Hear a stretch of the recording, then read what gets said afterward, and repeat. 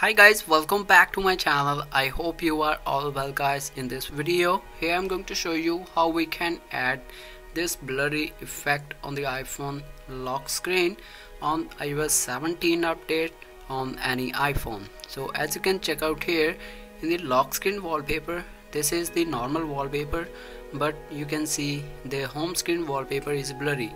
So you can easily add the blur on the iPhone home screen by just tapping on this blur option.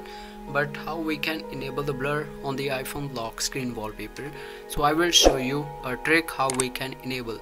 So first of all, we just need to open here any of the photos or the wallpaper which you want to add as a lock screen wallpaper.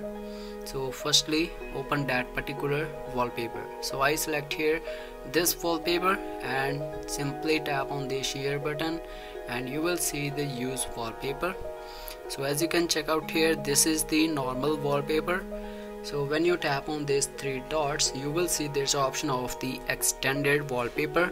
Tap on this extended wallpaper and you can check out here your time and date font color will be changed automatically, and this is the gradient color, and you can check out here this is the blurriness effect on the iPhone top side.